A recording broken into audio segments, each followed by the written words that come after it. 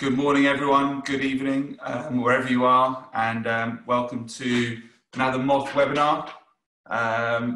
This week, the aim is to touch on the history of the Moth class.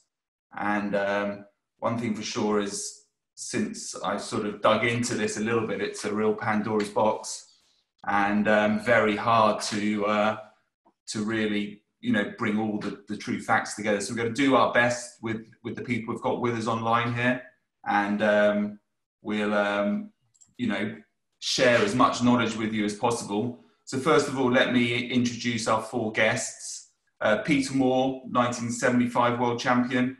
I've known Peter for a number of years now from being race officer at the Extreme 40 race circuit. And then it turned out he was a Moth sailor. So, and he's obviously still in the class now. Simon Payne, who most people will be familiar with in the Moth class. Two-time world champion and long-time stalwart of the class. Not sailing the Moth anymore, but probably would like to get back in. Rohan Veal, again, needs no introduction. He, well, certainly in my mind, started the foiling revolution. He didn't invent the kit, but he was certainly the first guy up on foils and doing what we all do now. And then Les Thorpe, or last but not least, Les. Again, in the class forever, probably sailing them since he was in his teens, and he's done the low riding, he's done the foiling, he's probably seen all the highs and lows of the class throughout the years, and has more knowledge than probably anyone of the class. So just briefly before we get into Peter, where did this Moth class all start? And the truth of it is, we're lucky in that the class, we've got so much history.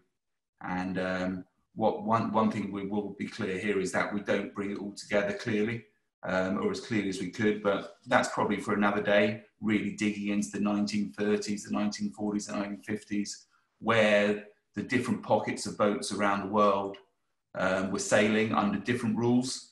But one of the main players in bringing it all together was Major Tony Hibbert, who in the 1950s and 1960s realised that around the world there were these different classes, all quite similar, but not under any umbrella.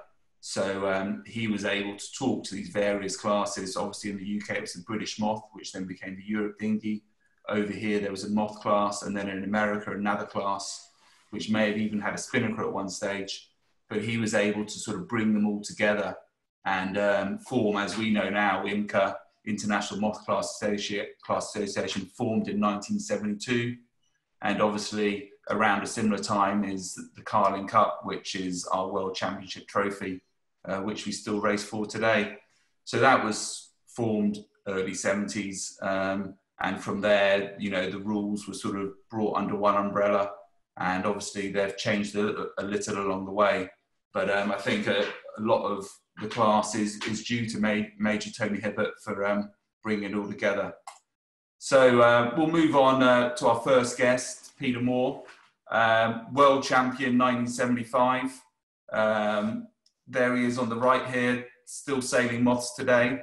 Probably been out this week, I'd imagine. But Peter, thank you for joining us, and tell us, what got you into Moth sailing in the 70s or 60s when you started? Yes, thanks, Rob. I started sailing Moths in 1960. Oh, well, I started building my first of about 12 boats in 1966. I built, first of all, I built two mouldy Moths, which were round bilge, coal moulded boats that were very popular in Australia in the 60s. They were diagonally planked over a mould that the association, the local association, would make available to home builders. Most of the boats in those days were home built. The mouldies were 3 layers of diagonally planked Australian red cedar, very thin, very strong, very light, but they took forever to build. My first boat took me 2 years to build, and the second one took a year to build. I'd been sailing fireballs, a friend's fireball that was we'd won a couple of Australian and state championships, so I was attracted to scows. The Fireball was a two-man scow that was designed in the UK. And I was at uni at the time and didn't have any money, and moths were very cheap. And there were a lot of them sailing in Australia. In Sydney alone, there were about 12 clubs. Every state had them. And there were so many boats that you had to sail in selection trials to get to get into a team to go to the Australian Championships. So the Moth was essentially a cheap and easy class to get into. And Very cheap. Yeah, so literally you phoned up. So how would the moulds were what, similar to what we'd see now, the mould for a boat, a fiberglass mould or a wooden mould? No, the moulds were, for the mouldies, the moulds were timber stringers, a male mould, and you wrapped the veneers around the mould with the boat upside down. Got you. So you had a male mould, and then you just bent wood over it. Yeah. Glued it all up. The veneers were very thin. They were only about 1.5 millimetres thick. So they were diagonally planked from the centre out to the gunnel. And you put 3 layers alternating the direction. And how many moulds did the class association have then? I don't remember. The first 2 mouldies that I built were 2 different shapes mouldies. So, but I don't remember. There must have been a lot of them because they were being built in most states. Although in Western Australia and Perth, most of the Moths in the 60s were double chine boats that you can see here on the right. The fiberglass one that's in the middle there, John Ebden and Rick Lapastria were sailing in the mid-60s, were sort of a round bills version of the mouldy, but they were fairly heavy and I don't think that, and a very hollow hull, like a tunnel hull. I don't think they were very successful So how heavy were these wooden boats you were building? I'm sorry? How heavy were the wooden boats you were building? Well, I'm not too sure. I don't think I ever weighed the mouldies. They were pretty light. I know my later boats were about 25 kilograms. So they were pretty light. The double chine boats were easier to build and lighter. I'm not too sure about that because we didn't ever weigh them, I think. A few photos, I mean, you can probably put a generation on some of these photos here, Peter, but they actually, this looks later generation, these, they're not scow bowed, but. No, they're all scows in that picture. And that's, that'd be in the mid 60s. Yeah. Because the sail numbers indicate that it was before we became an international class in 1968. So the boats with the 2s at the beginning, 2,000 boats were New South Wales, 3,000 boats were from Victoria, 4,000 boats were from Queensland, and 5,000 boats were from South Australia, and 6,000 boats were from Western Australia. Got you. I noticed down in the bottom right here, there's a lady sailing a Moth. Did you have many female competitors back then? Not in the 60s.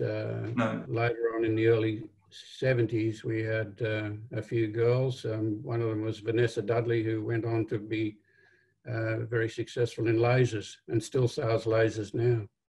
Got you. So this was, something you pointed out to me, and I've had a bit of feedback on these walking stick rigs, as you called it, which is as close to, it's closer to what we use now and the pocket luff. Tell us a bit about what was going on there with the rig developments and where you ended up. Presumably you're on aluminium masts, are you, or is this now into carbon or glass? No, these sails were developed in the mid-1960s by a couple of brothers from Seaforth Moth Club, which was one of the popular strong moth clubs at the time in Sydney. John and David Bowen's father was an aeronautical engineer, and he came up with this very sophisticated pocket luff sail walking stick. They were timber masts and a pain in the neck to rig up and quite complicated. And they were later we later moved to a square top sail, which was on a straight mast, which were easier to rig and a bit simpler. The boat on the left, 2411, won the Australian Championships in Hobart in about, I think it was about 1968. And it's a mouldy Moth with a sort of a manta ray bow. The other boats are square top pocket luffs. The interesting thing is that by the early 70s, we'd all gone back to conventional sails. They were more versatile, I think, and actually we were going quicker with a conventional sail than with these early pocket luff sails. And so how did you rig these pocket luff sails? Let's forget about the walking stick, because that does look complicated to push in. But did you have cams or anything, or you just pushed it in the top? No, there were no cams, and in those days there were no fiberglass battens. The battens were originally split cane, but that was too soft, and then we moved to tulip oak battens, timber battens, which I think were fitted into a bit of plastic conduit on the back of the mast. Got you. And the mast was wood? Originally they were hollow spruce timber masts, but later on, towards the end of the 60s, we had aluminium sections at the bottom, and then the top was a hollow spruce timber, which were a pain in the neck to make, because you had to make them up out of several pieces of timber, make sure they were hollow, and you glue them all together and taper them, and it was quite a job. So, and you were doing all this yourself? We didn't have TV or computers in those days, so what else did you do at night? No, you couldn't YouTube how to build your moth mast. No. But the association was very good. There was a lot of information available. That picture is my first mouldy Moth. It must have been about 1966, 67, with a square top pocket luff sail. Got you. And tell me why, obviously Scows have been very good boats and very good designs in lots of classes. And presumably it's, a beamy hull and good for stability. Now, if you saw a square boat on the water, people would seriously question it. But in your day, that was the rage. Well, yes, and it's interesting that in those days we didn't have wings, so I guess the wide scow was a bit easier to manage. And you can see on the left there, Peter Holmes in a mouldy Moth, a very nice looking pocket luff sail. You had to hike pretty hard because you didn't have the wings for leverage, so that meant that quite heavy blokes could sail Moths competitively, and they'd do well in the strong breezes, and the lighter blokes would do well in the light breezes. So it meant that the class was open to a wide range of weights. Once the wings came in the 70s, a lot of the heavy blokes found it difficult to be competitive because us light guys were much more competitive in the stronger winds.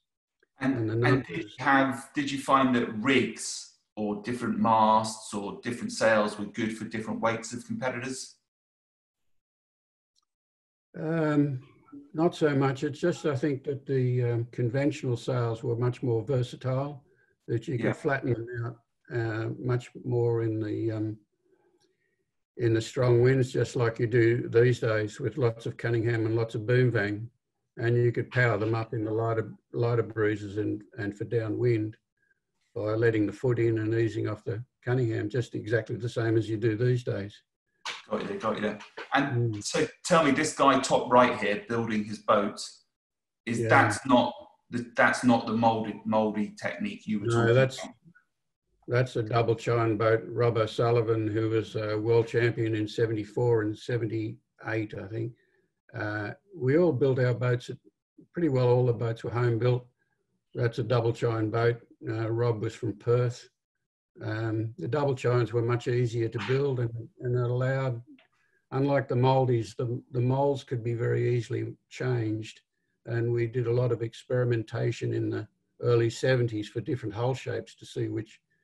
So there's a lot of varieties of double chine boats, all with their strengths and weaknesses.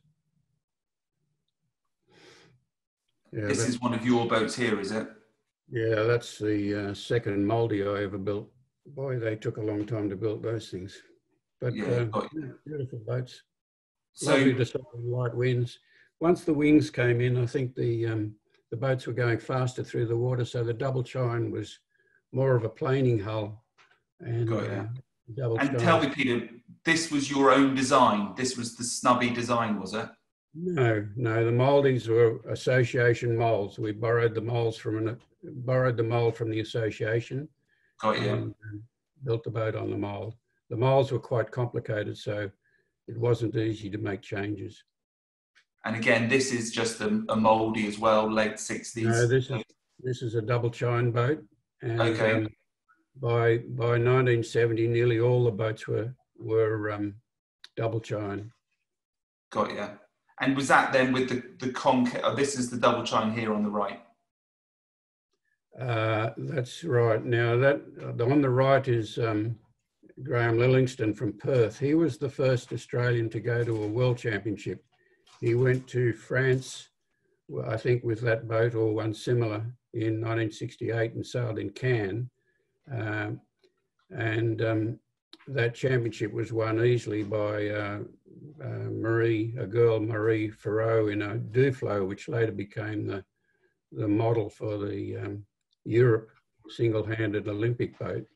But and Graham at that 1968 Worlds, he finished 14th overall, but because obviously most of the races were in light winds and the skiffs were way dominant in the light winds, but in one race he won easily and there was only about half a dozen boats finished, so I assume that was a windy race.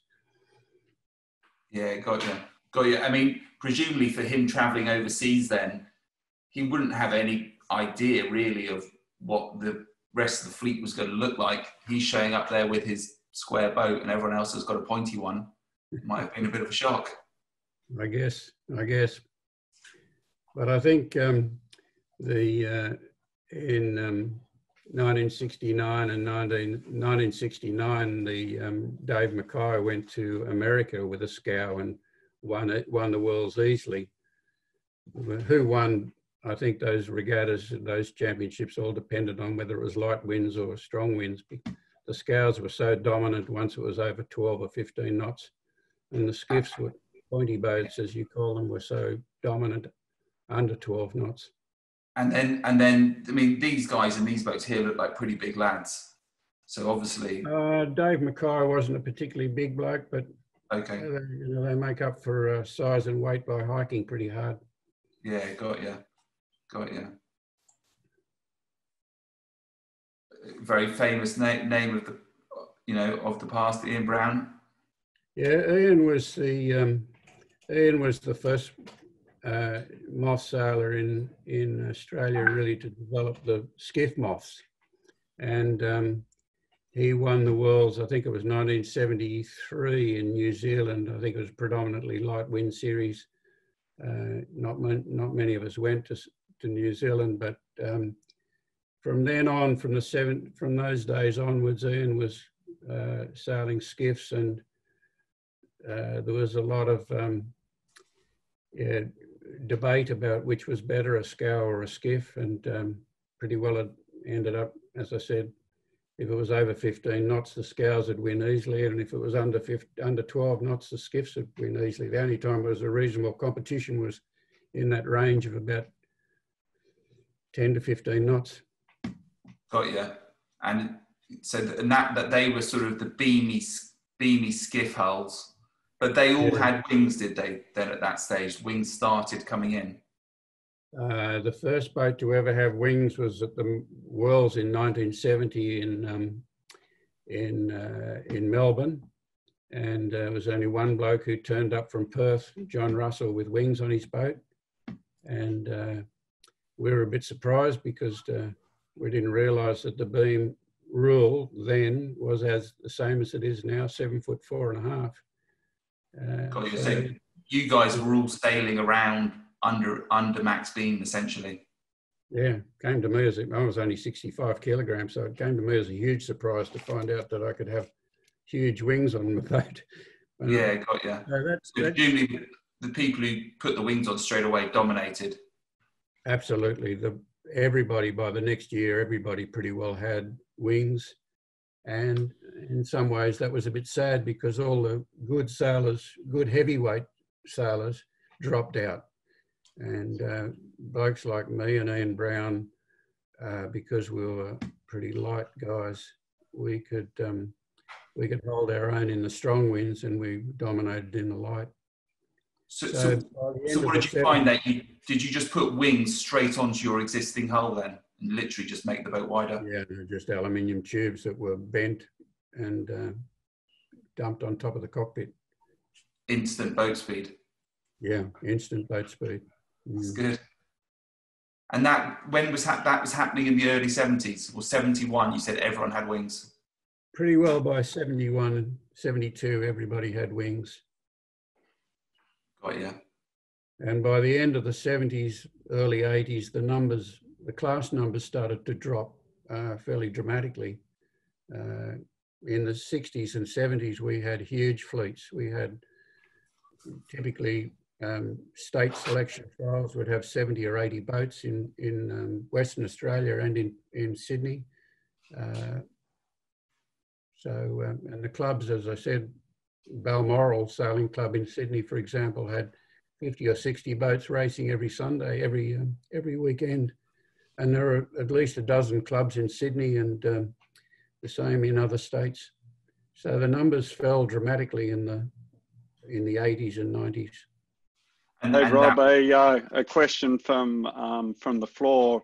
Was there anyone had different width wings depending on the regatta or the event you were going to, or even the day you were sailing? Wider for heavier air and narrow for lighter air? No, the wings were fixed, pretty well fixed to the boats, and everyone had maximum 7'4.5". I'm a bit old-fashioned, so that's imperial. I'm not too sure what that is in metrics. 2250. I think is where we're at now. This picture you've got up here is John Claridge with a UK Magnum. He was the UK national champion, and he came to the 1976 Worlds in America, a very, very light wind series. But this this you would call a skiff hull. This is the skiff, Magnum skiff from the UK. Got ya. And in this picture, you can see that it's a very flat bottom boat with very little rocker, whereas the boat in the background was the typical American boat, which was a lot of rocker and very round bottom. It was more of a displacement hull. And because it was a very light wind series, the displacement hulls won easily. And the UK Magnum was not that successful. So, and then tell us about your World Championship win then in 1975. Where did that happen, and what kit did you take to that, and what was going on? You'll have to go back a few pictures, Rob, I think. I know I've got your one actually is at the end here. Oh, that was 1976, sorry. That was 76. That's the borrowed boat. That's 76. You've got to go backwards, I think, Rob. That one? Yeah, that's the Worlds were in Japan in 1975 in Okinawa, and we loaded up a container full of boats from Australia. There was a truckload of boats from Japan, which were pretty old-fashioned and crude scows. There were a few boats from New Zealand. I think there might have been an American boat there as well. I'm not too sure, but it was a windy series, and really it was just another Australian championship as far as we were concerned, because windy conditions, scows, we romped away. So, what was you were winning in Australia? Obviously, you were state champion. And you won the Australians in Adelaide the year before, Been second the year before that in Perth with Rob O'Sullivan when Rob O'Sullivan won. We all went, Ian Brown, Rob O'Sullivan, we all went to Japan, and it was the first time I'd ever been overseas, so it was a big experience for me. Yeah. Came back with the trophy in the hand. Very light boats. They were fairly sophisticated for their day, very high power to weight ratio, beautiful sails, very versatile sails. Yeah. And just like today, we used a lot of boom vane tension and used the Cunningham a lot to flatten out the sail. What courses did you race? Windward leeward or? No, they weren't. They were triangle, windward leeward, triangle. So triangle. Reaching was very important. Yeah, got you. And that's probably why the scow was pretty good as well for those power reaches. Yeah. The only time the skiffs would be able to compete was on the run, if it was, and even then it was only if it was less than 12 knots and upwind they were okay, but reaching we'd romp away.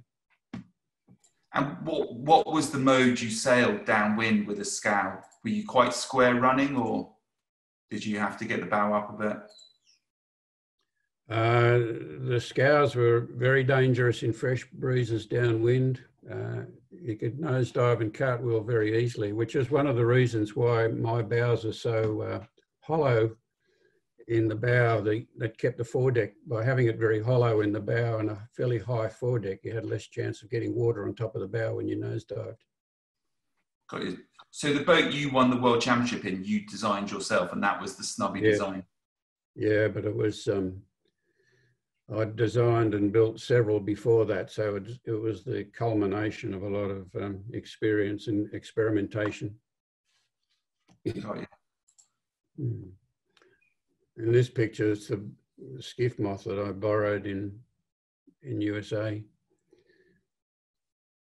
Oh, sorry, I've jumped on one. That one. That's that picture. That one is a borrowed skiff that I had in USA. I was told that it wasn't going to be any wind, so there wasn't any point in taking a scow there. In the background on the left is John Claridge in the Magnum. Yeah, and so again, that's where the displacement boat won this World Championship. Yeah, and my boat, I finished second in this borrowed boat. It was a displacement type hull as well. So, yeah. They were pretty quick boats. The boat was pretty poorly built, but they were quite fast designs in those light conditions. Got you. We had one boat from Australia, one scow from Australia came, David Martin, who's still foiling moths now at Wallara. David brought his scow to America, but he couldn't compete really in the light winds. Yeah. And was it chalk and cheese then in the different conditions between a scow and a skiff? Absolutely, always was, Rob. Even in the 80s, I make the controversial. This will probably be a very debatable and controversial statement, but I think the scows would always be faster than a skiff. Even the low riding skiffs of the 80s and 90s, the scows would always be faster if it was over 15 knots. The problem was with the scows that very few people were sailing them in the 80s and 90s, and nearly all the good guys were on skiffs, so the skiffs ended up dominating. And I guess these pictures here, show the big difference between that scow bow, the big square flat hull, and the skiff, much more of a, well, I mean, if you look at that picture on the right, it almost looks like the bottom of a 49er. Yes, very similar actually, yeah. Yeah, very similar to what we see now all around Thingy Parks. And then the Magnums from the UK gradually got narrower and narrower until they became the low riders that Les is probably much more familiar with than I am. So, Peter, now we're at 1978 here. You never got into a skiff Moth. You stayed resolute in the scow the whole time. I dropped out of Moths in about 76, 77 I just built another one for the Worlds that were in '78. That picture's quite interesting. It shows the scooped hollow bow that made the foredeck a bit higher, so there's less chance of the water getting on top of the bow and causing a nosedive. And also, it's interesting to see that on the right, we're using in the early days, the boom vangs were just lashed down on the beach. You'd pull the main sheet on and lash the boom vang really tight. But I can see in '78, we'd already moved to adjustable boom vangs with a lever vang, which were pretty powerful. Plenty powerful. And do you think the scow was more popular Southern Hemisphere? More windy conditions? I don't think there were any scows in Europe or America. Yep. So literally it would be, you know, skiff style hulls, Northern Hemisphere in the lighter air conditions, and scows in the Southern Hemisphere. I see that the Duflo skiff Moth in France won in '71 and '72, and then again in '76 in America. Yeah, got you. No, it's interesting. Well, Peter, we'll move on a few years now, but thank you very much for chatting, and we'll come back to you. I think there's plenty of knowledge there, which we definitely need to get it all down at some stage, so that people, you know, so we can share it with everybody and people can peruse back through the years of Moths. So we'll jump on a few years now. Simon Payne, double world champion, but Moth sailor since the early 80s. This time from the other side of the world, Northern Hemisphere, UK based, and probably seeing it all in a different light. Simon probably was one of the people who were on the internet then, probably Instagramming exactly what was going on, so he would have known what was going on around the world. But Simon, tell us about your early days of moth sailing from the lakes of the UK. Yeah, hi Rob. Yeah, I had three periods in moths really. I had a couple of years in the mid 80s, a couple of years in the early 90s, and then an extended period of kind of from 2004 to 2012 in foiling boats. So quite a range. And the picture in the middle is of my first moth, which was a Magnum 6 built by John Claridge, and you could buy them in kit form. And that was at Alton Mere Sailing Club, and that really got me into it. They were fabulous little boats, so much quicker than anything else, but development was pretty rife then actually, and it seemed like just as you finished off your first hull, you know, it was time for another one for the next year. And I mean, you know, John Claridge will know better, but I think there were 10 Magnum designs in total. You know, and at that time, the Brits were kind of ruling the roost at World Championship level with Roger Angel and Toby Collier particularly winning big world events. And I think that was when the scales started to recede, and we started to get the hang of sailing skiffs in a breeze as well. And I had a Magnum 6 and then a Magnum 8, and you know, they were the foredecks were 1.5 mil of Vichy ply. They were fragile boats that if you weren't careful, you could put your knee through on a capsize. And you know, to be honest, probably harder to sail than some of the foiling boats we have today.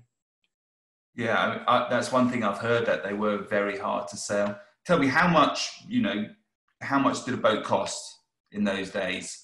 Was it a lot, or was it? If you had people to help you build it, you could, as an impecunious youth. You know, I had Roger Angel to help me build mine, and so that was a great contributor. But they were not expensive, but they were a boat that you could finish off yourself. And then expect to be competitive if you were a good sailor. And moving down to that picture of the orange boat, that's a Skippy design, which was a Roger Angel boat. and that was probably as narrow as they got. And they had foils, but wings, I should say, but the wings were on the back of the transom initially to prevent nosediving.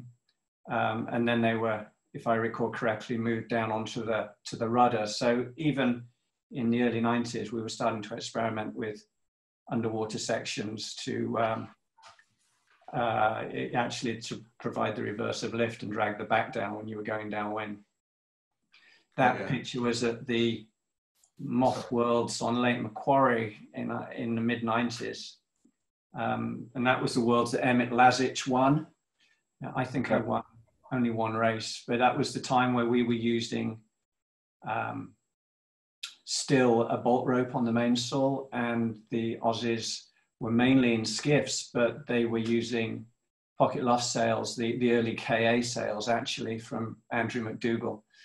And it got above a certain wind strength, and the Aussie boats were just, you know, on a reach so much quicker. But, you know, again, big fleets. But, you know, I think actually if foiling probably hadn't come along, you know, they'd have probably been my last few years in a Moth, because I found them physically hard to sail. And when foiling came along, you know, they're easier. Once you've got the controls sorted out, physically they're an easier boat. All right, this is probably a nice time to bring in Les, you know, current Moth sailor veteran in the class since '92. So Les, you obviously shared a bit of era in the low riding days with Simon Payne. Again, what's fascinating to me is, you know, Simon and Les, Northern Hemisphere, Southern Hemisphere, and then you're off away developing kit, and then appearing every year at a championship or every other year, and suddenly seeing who's got what kit. And Les, tell us about, you know, when you got into the class. Obviously, your brother was a huge builder of the Hungry Tigers, which were a skiff type boat. And well, at first it was my first Moth was next slide was what we called the Gladiator skiffs, which were the fat skiffs. That was one of my brother's old boats. Both my older brothers were in the class. That sort of was just a natural progression for me to join in. It was sort of early 90s. That was 92 when I got that. And I can remember the top Aussie guys went over to the Worlds in Ratzeburg, Germany, and they thought they were going to win and were doing pretty well with their boats similar to that one. And then the English guys sort of sailed over from a different beach on the practice day, did laps around them in these skinny little hulls, and then sailed away and basically won the regatta 1-2. And then at the end, as the Moth class was, said, come and measure the boats and go back to Australia and build lots of them. And that was the birth of the Aussie Axeman, which, if you go back a slide, is the boat on the right in that one there. So they were very common at the 95 Worlds that Simon was speaking of. They were a narrow hull, about 300 mils on the waterline, and a square stern. And then the development was into the rigs, and the Australians were pushing the pocket luff sails, and that's one of the earlier pocket luffs there. That's at Airlie Beach, that photo. But and then, as Simon says, the 95 Worlds were starting to put T-foil rudders to stop the nose diving downwind, and just basically the boats were getting narrower. Carbon fibre was becoming more popular and available. So the boats were getting lighter and narrower, and with that, the crew weights were going, the optimum crew weights were going down. It's very similar to what Peter was saying. So 95, you know, guys that were in their sort of mid 80 kilos were still competitive, but that gradually just plummeted as the boats got lighter and lighter. So like that boat on picture there, all up weight with the aluminium mast would have been 50, 60 kilos. But then this shot here with me and my brother in Japan Nationals in 97 with Axeman hulls and everything carbon. So they were probably getting onto the water at mid to high 30 kilos. And then we just kept getting lighter and lighter from there down to, I think, some of the Tigers in the late 90s would have been under 30 kilos, everything on the water. So, and how were the numbers in the class? Was there plenty of people sailing still, or were people now struggling and dropping There out? were plenty of people sailing. We got 100 boats at the 95 Worlds, 98 in the UK. I think there was about 75 boats. So there's still people in the class, but it was diminishing. It was becoming less that sort of home build. You couldn't just build yourself a boat in winter. All the boats were now professionally built, either in the UK or by Mark in Australia, and that sort of quality of build was going up, but that was making it less available to the standard person. Cost was going up, I guess. But I think the biggest thing that was reducing the numbers was the crew weights going down, and Mark became sort of one of the, well, he won 3 worlds, but he was only 65 kilos, where, you know, I was doing my best to stay in the low 70s sort of thing. So that's Lake Macquarie, probably just the start of when the foilers were starting around. That's a Hungry Tiger hull, which was the dominant design before we went foiling. So Mark had built, you know, probably 100 or so of those that went around the world. Yeah, and that was the boat to have by mid-90s, was it? Late 90s was the Tiger was 98, so that was sort of 98 to early 2000s was, yeah, it was basically Tigers or Prowlers from John in WA. And what was the Northern Hemisphere putting out at this stage? It's typical, like the Skippy. I'm just trying to remember what the UK version of the design was, but it was very similar. The Tiger was a kind of an evolution of the Aussie Axeman and the UK boat at the time.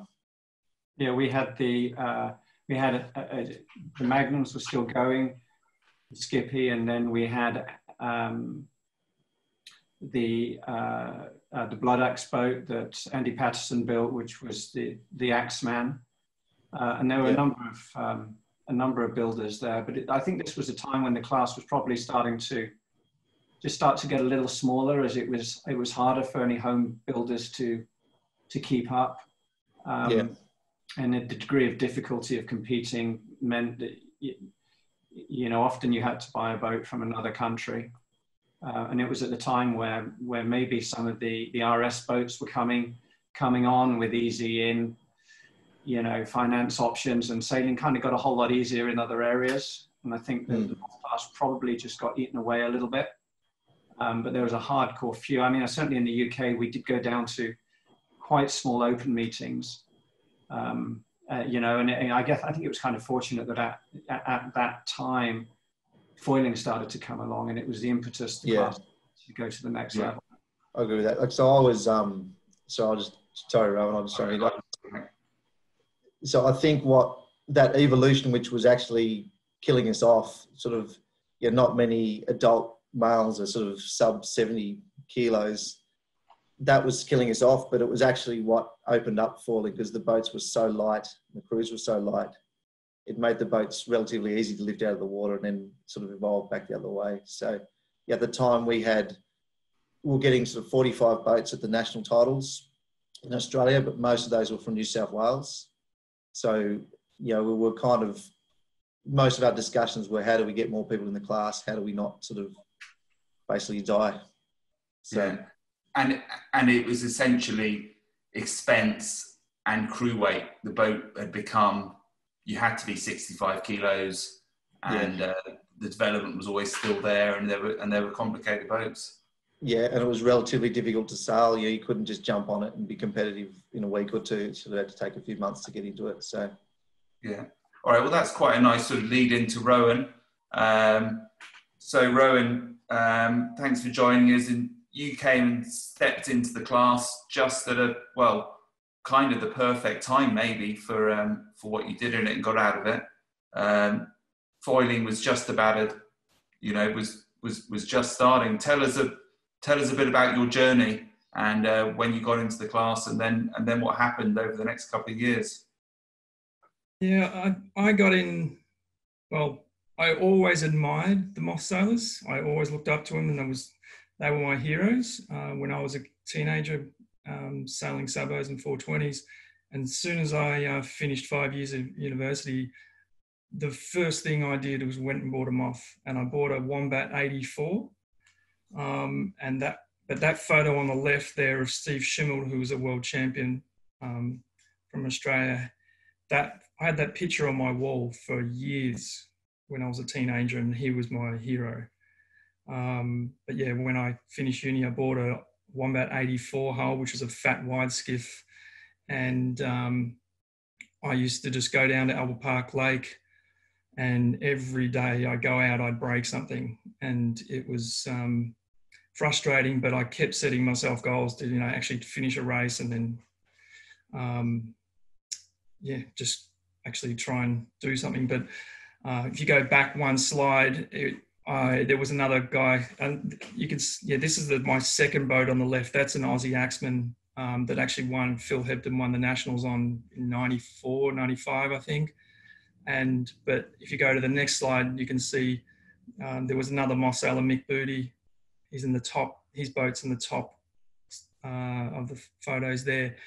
He used to sail, he and I were sailing at the lake together. It was just the two of us. Basically, we were the only two in Victoria sailing, and he was so much faster. And so I bought one of those boats as well, and we could go sailing together, and there's at a similar speed. But he had a wing on the bottom of the rudder to prevent you going nosediving downhill. And that's where I sort of got the bug very quickly. From there, I just wanted to go sailing every single weekend, whenever possible. And then obviously this whole foiling thing came about, and you were sort of one of the first people to jump on that bandwagon. I mean, I don't think we can credit you with starting it. Obviously, the guys in WA, Brett Burville, John Eilert. Tell us what happened and talk us through these photos here. Well, the very first person to go foiling on a Moth was Frank Raisin, and they're the two photos on the left there. That was in the early 70s down here in Victoria, and it's really hard to see looking. It's like, you know, someone taking a photo of a UFO. It's quite blurry and quite elaborate, the setup that he had there, but it had some sort of ladder foil arrangement there. And I actually met him, and yeah, he was the first. And then on top in the centre there is Andy Patterson. He was foiling in the mid-90s, I believe, with some sort of T-foil arrangements off his wings and bow and rudder. And yeah, that he was more experimentation than anything. And then Ian Ward as well. He's in the top right. He was foiling on a scow with a canard at the bow. But my main motivation and inspiration for foiling was Brett Burville, who was in the bottom centre there. He was sailed the 99 2000 Worlds in Perth on that boat there.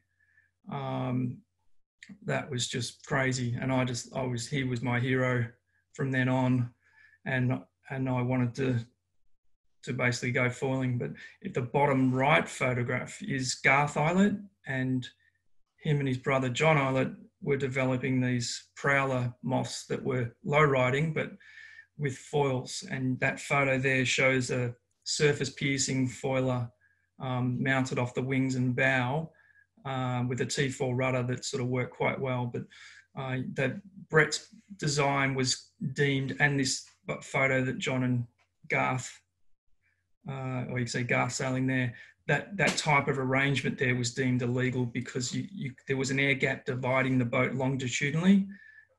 So I had to come up with a better way how to go foiling. So, and these guys in Perth, they were the best. They were the most creative. So on the photo on the top right there, you can see that was the same boat that Garth was using in that last photograph, called On the Prow. But both Brett and John developed a T-foil system using a wing on the bottom of the centerboard and obviously a wing on the back of the rudder to lift the boat clear of the water that was legal in the class views. But one of the things Brett did initially, and I haven't got a photo of it, but he had two wings on his centerboard, and one was to get the boat out of the water and one was to keep it flying. But the most creative thing he did, he put a piano hinge on the back of the T-foil rudder and put a flap on the back that he could twist his tiller extension and adjust the trim or the pitch of the boat, I should say. But with the two foils on the centerboard, it kept jumping up and down a bit too much. So that was when John came up with this system of the top right there with a sensor on the bow and a Morse cable running down across the boat and a push rod down to another flap on the back of the centerboard. And that was the game changer.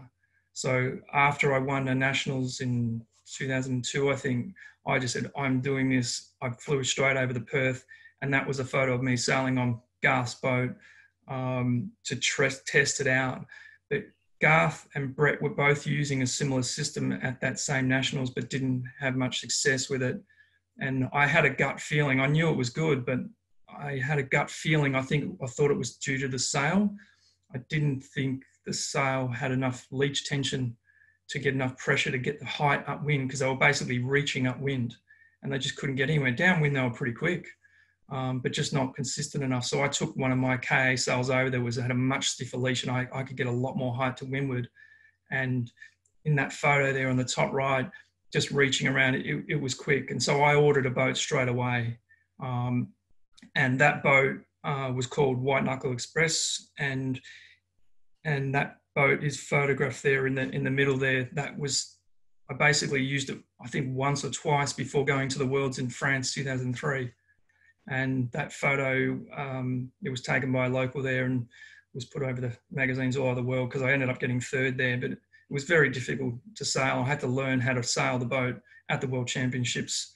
But one of the key things that I learned is to heel the boat over to weather upwind and get confidence in the rig and get pressure off the leech to get that height. And that was it, to learn how to sail upwind. But the other one was... at your regattas in Australia, you were showing up then with this boat with foils on? Well, not really, because I only had one weekend. Like Scott Babbage and I drove from up to Queensland to sail on the state championships, and that was it. That was the only weekend I had to sail it. We didn't have enough wind to even go foiling, and I was the only one doing it then. And then I had to drive back down to Sydney and put the boat in a container and send it to France. I had like 5 days before the World Championships to learn how to sail this boat. But one of the things that I thought was cool was I wonder if you could actually jibe this thing in the air.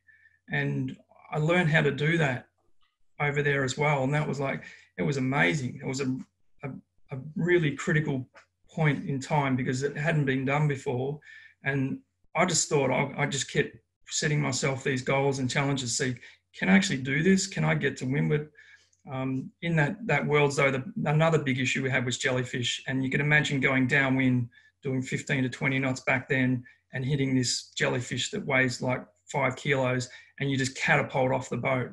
That happened multiple times, and but it wasn't the reason why I didn't win. I was just still learning. So on the left there, that's another, the same boat, but I was still unsure about, whether I was allowed to, whether it was better to go foiling or not foiling. So I had a different rudder and a standard centerboard that I could interchange with the boat to work out what was the best configuration. And that rudder there was quite experimental as well. You can see the wings halfway up, but the key thing with that one, it had a flap on the back of the wing that we could adjust the pitch of the boat as well. But it worked to a certain extent, but really the foiling, I just said, no, I've got to commit to this because I didn't like switching between foiling and non-foiling in races or regattas because you just didn't learn enough. So I just said from then on, I'm not changing. I'm 100% committed to this. I'm going to make it work. And then, you can see in that bottom right photograph, that was taken at Geelong Week against the 100-footer there next to it. But that's when I started, you can see me starting to heel over to weather there. I mean, it was game over from there, basically, as far as I'm concerned, because I just learned how to sail it. But you can see the head of the mainsail there has been, we used to have a large, big-headed mains, but we had to cut them down because they were over the 8 metre square rule. So we had to chop off about 0.25 or 0.3 of a metre off the head and make it a bit smaller to get inside the 8 square metres at that stage. Yeah. And did you feel you were alienating yourself a bit out of the class? Or definitely, I wasn't popular at all. I mean, I was the only one, and I had the only support I had was from Brett and Garth really, and Andrew McDougall to a certain extent. He was out of the class then, but I had to force him to help me design sails to make this thing work. And so we'd sit there. That sail on the left, believe it or not, is the only sail that Andrew actually made himself ever in his life. He and I made that together, over a few weeks, but he's never actually sewn a sail up other than that, as far as I'm aware. Yeah. And Les, I just want to ask you right now, you at this sort of time, Rohan's obviously out there getting foiling, getting on the fronts of magazines. You were Australian class president. What was the vibe and what was the feel? Well, it was odd. So that Worlds from the front of the thing, that was me and Mark that were 1-2 in the Tigers, and it was so it was sort of the old and the new. And to go on something Rohan said, like to watch him try and make a decision on whether he low rode or foiled looked extremely stressful from my position. So I think when Rohan said he made that decision to foil all the time, that was the game changer, because he obviously went away and sailed it in all conditions, and that's when the foiling really started to be far more dominant than anything else. The feeling was a lot of people felt that I was against foiling because I just didn't want the Moth class to die. People were saying things, it was because my brother was building the boats and the like. I mean, if you know my relationship with my brother, it didn't really cross my mind at all. It was just I was already seeing the numbers coming down, and I just thought if we halve the numbers again, we're done, right? So it was, Rohan said he wasn't popular. It wasn't anything to do with Rohan. It was just the worry that we're going to sort of develop ourselves into oblivion. But thankfully, foils were kind of available, and the sort of mid-fleet guys started to buy foils as well after watching Rohan and Simon and those guys have so much fun. And then it became a sort of a real tough battle to try and actually get foils, because they weren't something you could build yourself. So there was a period there where it was actually, John was building as many boats and foils as he could, but there were more people wanting them than could get them. So there was a period for me where I was still low riding, struggling to get foils. I had them ordered in a couple of places but couldn't get them. And my brother had chosen to sort of move on from the class. And so I was low riding around and watching these foiling boats whiz back and forwards. And Rohan and Simon would sort of be gone and you'd never see them again. But the guys that were learning were sort of with me, and it was sort of, I guess I was the benchmark. If you didn't beat me, you weren't going faster on foils. But it took a while, and then once we all had those converted boats, that's when the development really took off. Yeah, got you. And Simon, then Northern Hemisphere, you were out the class for a few years. Then you sort of, obviously, I'm sure you were very attached to the class still, and were in touch with the politics. And you saw this sort of foiling emerging. What what possessed you to get back into it, and how did it all go? Well, I went to those Worlds that Rohan sailed in France for the first time on foils, and I hadn't met Rohan then. And I took a Skippy 2, which on the face of it wasn't a great idea. And the first night I got there late, and I slept on the canvas of a Hobie Caft in the dinghy park, and when I woke up in the morning, my shoes had gone. So, the event wasn't starting well because I didn't have anything to wear. And I was also in a Skippy 2 which was never going to be competitive. But then I saw Rohan. I started to understand what the future could be. And there were still question marks about whether the boat was legal. It was a period of managing change, and actually the class was fortunate enough to have a great class president, Mark Robinson, who handled it well, and we got kind of pretty much the whole ship turning in the way we wanted. Some people adopted it earlier, some later, but I went ahead as soon as I got back and ordered a boat from John Eilert, and I think that's the one you can see on the left. And at the time, if you wanted to do any good, you needed a fastercraft prowler, and there were a couple of iterations. Basically, John over the years made the hull more shallow, the freeboard less, because you didn't need it when you were in the air. But you can kind of see the relationship between that boat on the left you know, and some of the early skiffs that Les was low riding in, there wasn't really that much difference. The boat was the same, and in fact, I think the Prowler even won races as a low rider before it was put on foils. But the build quality was staggering. It was jewel-like brilliance. And so I had one, the only one in the UK, and I remember going out at Hayling Island with a balcony full of club members, you know, hundreds, and immediately doing the biggest nosedive. And I thought, well, that's a good way to start. And, you know, and compared to the foilers now, they were harder to handle. You know, they lifted early. They had big foils, quite a big draft on the foil. So early kind of heavy lift type boats, but hard to force through the air. And, you know, we had the 20 knot club. I don't know when any of the guys can remember that, where it was pretty rare to break 20 knots. And going downwind there, it wasn't necessarily a case of how fast you got to the windward mark. It was, you know, it was whether, to the leeward mark. It was whether you got to the leeward mark, because everything used to bend, and the wand was really just a batten that bent if you nosedive too hard. So you'd be running up and down the wing, but it taught you a lot about sailing. And if you're a seat of a pants type of sailor, I mean, I had the benefit of, you know, seeing Rohan, and that was sensational in the dinghy world. And I remember Rohan coming over to the dinghy exhibition and signing posters, and I haven't seen it since, you know, even with all the medals that the Brits have won at the Olympics, a line of people, and he's signing posters that said the Lord of the Wings. I mean, I could see it was sensational.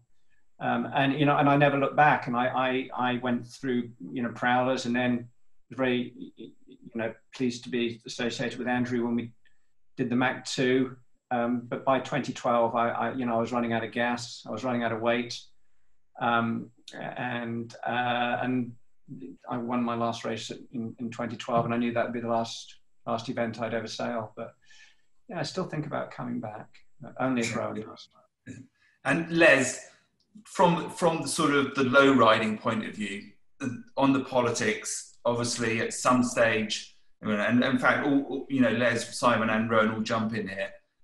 There were 4 foiling boats at one event in Europe, and then at some stage it was decided to make it legal. How did it all happen? And, you know, well, it's not. I'll just fix your words a little bit. It was not make it legal. It was decided to not make it illegal. Because the model is always everything's legal until you sort of show it's not. Like, really, like, it's very. We try and have minimal rules, and that was sort of my take. So. Mark Robinson was very helpful as a world president. At the time, as Australian president, I had people in boat parks saying, you've got to make this illegal. And then I'd turn around to someone and say, you can't make it illegal, right? And it was divisive at the time, the very early stages, but did a simple vote across Australia. Just said, do you want to ban foiling? That was the question. And everyone's going, oh, but how are we going to do it? I said, no, let's just see what the answer is. And it was almost the worst result ever. It came back 50-50. So because of the way our constitution was, it was on states. So that it was 3 states voted not to ban it, and 1 state had 2 votes, and it was 1 for and 1 against. So it was unanimous to not ban it. But in the actual raw numbers, it was 50-50, which was frightening to me because it meant that we were just halving the class straight away. But thankfully, you know, my opinion at the time was wrong, obviously, because the class has gone in leaps and bounds since. Yeah, and Simon, in the UK, then what was the chat? People were into it, or? Yeah, absolutely. And I think the thing to point out, you know, we kind of the lucky few who had the boats, and you know, and were learning it. And at this time, sailing them was. Your freestyle, if you like, was as much fun as racing. As Rohan said, you'd learn to jive on the foils and stuff. But I think everybody was really mindful of the fact that you needed to let people have a go. So I think what was a feature at many of these events was between races and after races, people were getting in these boats, which you know, we cared for and we tuned, and going sailing and getting the feeling of foiling. And I think that brought a lot of the others onwards. And here in the UK, you know, we had some UK builders as well, which probably didn't match the the sophistication, maybe not sophistication, it's not the right word, but the success of the Prowler, but provided good competitive local builds. And as Rohan pointed out, you know, as Les pointed out, the issue was getting the kit. So it took a few years for everybody to get it. But I think by 2006, everybody, bar a couple of people who probably weren't that concerned, were on foils. Yeah. It's on my first foiling experience was on your boat, the 04 Worlds in Melbourne. You said, go. And I got on and it was awesome. So. Yeah, I remember that photo on the left there from the 2005 Worlds in Melbourne. And I mean, a clear indication of how much fun it was that the last race after the Worlds, all 5 of us were on foils, stayed out after the last race for an hour just to let other people have a go on the boat and just have some fun. Yeah. And that was crucial, I believe. Like that was another turning point. It sort of made it more available to everyone. And I think Simon and I, we felt as though that was the only way we could convince people, give them a go on the boat and see what it's like. And we hated it, but we had to do it because we didn't want anyone breaking our boats, especially during the middle of a regatta. But we did it because that's how we had to get people on these boats to convince them. Yeah. Yeah, fantastic. All right, and then Rohan, obviously things evolved, and then you pushed the production route with the Blade Rider, and which essentially was the first production foiler other than the John Eilert boats, which I'm not going to call, I don't know if he'd call them production boats as opposed to semi-custom boats. Yeah, so John was building about 10 or 12 a year, but basically as soon as you got one, I put an order in straight away for my next one. I had to wait 9 months to get it, but I was turning over a boat every 6 to 9 months, just because there was another reason for that. I could afford to do it, but I had to put the boats back in the fleet and they were set up, so it helped build the numbers. So we all agreed to do that. Simon, Mark, Adam, we all did that. And then, I was approached by an investor and Andrew McDougall to start Blade Rider, basically, and go mass production. And that's the boats on the right there, and the Garter Worlds, which I won. And we had, I don't know how many boats we had. There's probably 70 or 60 or something like that. But they were pretty dominant then. Ended up building 260, 270. But that helped get the numbers out there on the water. And by then YouTube was around, and I was putting up a lot of videos, and that got people into it as well. And that's when the internet mothies started. But some people actually committed, bought a boat and learned how to sail it. And, without even realizing what I was doing, I was motivating other people to do the same as what Steve Schimmel did for me. And so, that just sort of evolved from there. And I guess the Blade Rider was successful for a few years, but just the evolution we were seeing in the class at that stage sort of put it out of date probably quicker than it could have been. Yeah, it's pretty normal. You can look back through every design over the years. You probably, a design's only ever dominant for about 5 years until something else better comes along. And so then, Andrews, he went off and did his own thing with the Mac 2. And that's basically when I'd been in it for about 8 or 9 years, and I'd had enough. And that photo on the bottom right is they're all the world championships that were present at the 2016 Moth Worlds in Sorrento, I think, which was a crazy regatta, very windy, difficult, 160 something boats, but a lot of fun, and it's just good to be sailing amongst such awesome sailors as well. Yeah, I mean, the big question obviously is, how much of what went on in that early part of the moth foiling is, has resulted in what we're seeing on the water today with foiling America's Cup and all of that. I don't think we can say it was all about moth class and 10 individuals around the world, a bunch being in WA and a bunch of you guys online here. But I'm sure it certainly shaped the sailing we do today quite a lot. And I think there's, you know, probably sailing owes a pretty big debt of gratitude to a bunch of people here that's really transformed sailing as we know it. And I'm sure it's been a lot of hard work over the years to get it there. Yeah, I think one of the key things was that it allowed, like us, by giving people a go on our boats. They were Olympic sailors, you know, Volvo Ocean sailors, whatever. It just gave them a taste as well. How good is this? And then they apply that to their own sort of boats and just sort of went from there. Rohan, fantastic. Thank you. Peter, just want to come back to you briefly before we say goodbye. 73 years old. I don't know if that's public now. World champion 1975. You know, you're back out there now, got back into the class in the last few years, and how are you enjoying it? Yeah, it's awesome. Can't believe it. It's just the most amazing sensation. And it's a struggle, I must say. You know, you have these little challenges. We try to learn to stay on it without falling off, and then try to master jibing. That took me a year, and now I've been trying desperately for 2 years, and I'm not even close to foil tacking. So that's the next challenge. I'd like to be able to foil tack before I. It's all in boat setup, Pete. I keep telling you. It's but it keeps you young and it keeps you fit, and it's just fantastic. I always thought in the 70s that the Moth was the nicest boat to sail. I've sailed a lot of different sorts of boats, and it's just a lovely boat to sail then, and it is now. The only boat that comes close to it in my mind is a 14-foot skiff, which I sailed for about 10 years. That high power to weight ratio, high performance boats are just great fun, and the foiling is just awesome.